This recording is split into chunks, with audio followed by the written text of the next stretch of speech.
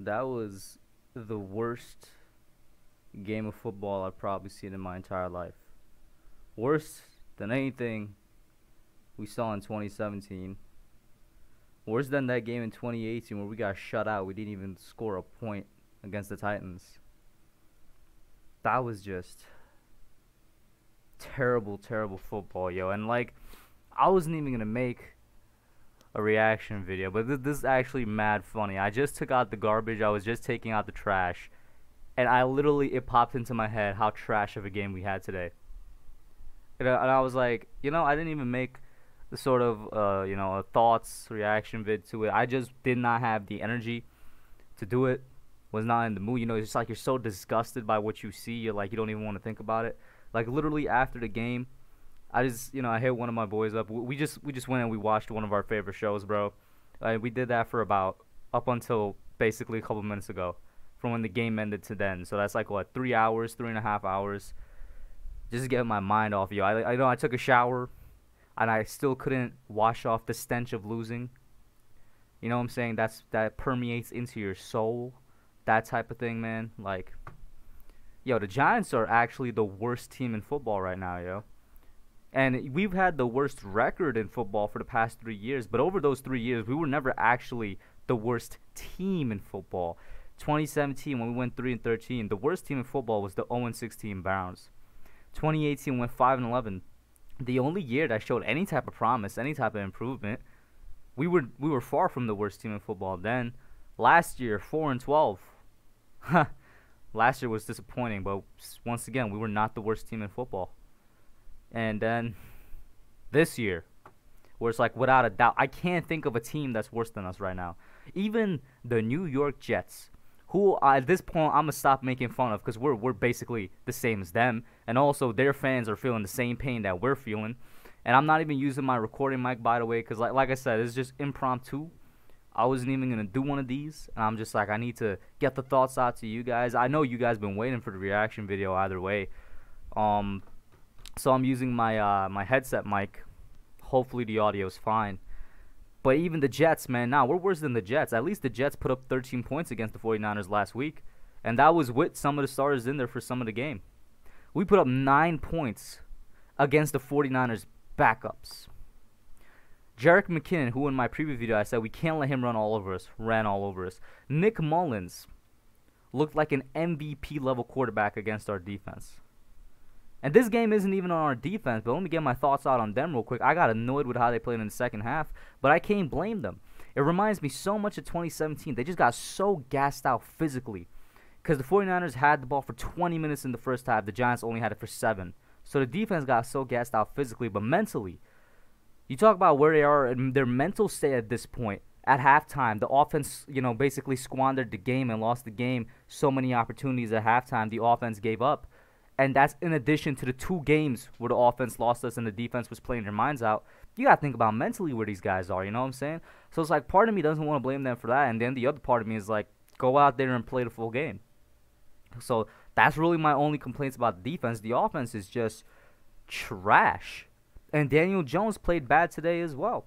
I'm one of Daniel Jones' biggest supporters, but he was terrible today. Now, that doesn't mean I'm on the tank for Trevor train. You can have an opinion on a player. You could be like, you know what, this guy had a terrible game today. It doesn't mean that I want him off the team. It means that I want to see him actually improve. Unfortunately, what he's having, in my opinion, is a sophomore slump, which is something on any other team, any other player, they would be allowed to have a sophomore slump. It's part of the natural growth and progressions of a quarterback. It's just that you can't have that with this organization and this media. This particular New York atmosphere, you're not allowed to have a sophomore slump. It's just the way it is. And he's going to be killed for it. And if his sophomore slump turns out to be really detrimental, who knows where he is at the end of the year or next year. And it's just like, the offense is terrible. The wide receivers are all bad. You know what I mean? Darius Slayton, I've been saying since last week, I don't know whether it's him not getting open. I don't know whether it's DJ not throwing to him.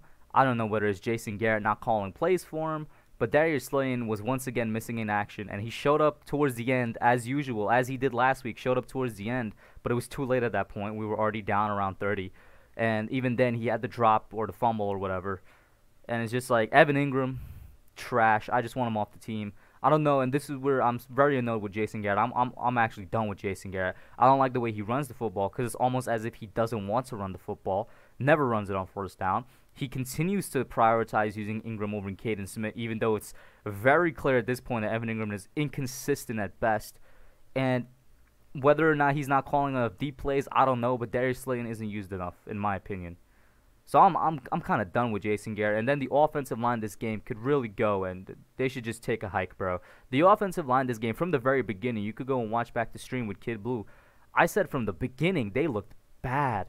They looked bad in pass protection from the beginning of the game. And this is not Nick Bosa. You know what I'm saying? This is not D4. This is not the 49ers starting pass rush. The only starter they had out there today was Eric Armstead in terms of the pass rush.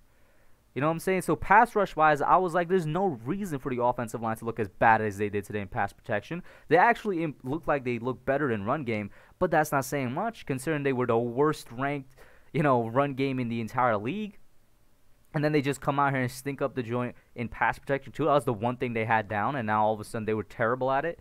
And I warned you all in my preview video about the 49ers middle linebackers. I said their middle linebackers are still healthy, and you'd be hard-pressed to find a better group than the 49ers have. And Fred Warner made them pay today with that interception, which, by the way, was just a bad, boneheaded play on Daniel Jones' part. Going back to him, he had a bad game. Like, I can't defend boneheaded play after boneheaded play. At one point, you just got to stop making those plays and be better. But the game overall was just terrible.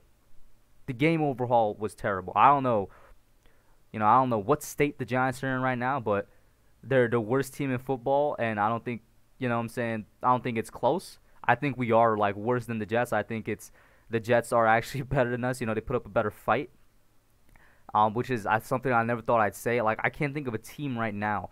The Bengals, which was a team I was confident in, even after last week's loss, I was like, yeah, we can still beat the Bengals. They played the Eagles to a standstill today. And they played the Browns very competitively last week. The Bengals look better than us. I don't know what's happening. I don't know what has to be done to fix it. I don't know if it can be fixed. All I know, we've been rebuilding for around 3 years now. And I'm starting to get tired of it. I'm a very patient fan. But, your patience runs out, especially when you're somebody like me that covers the Giants 24/7, 365. I don't want to say I'm a super fan or anything, but I think I'm very close to that level because of how invested I am in it.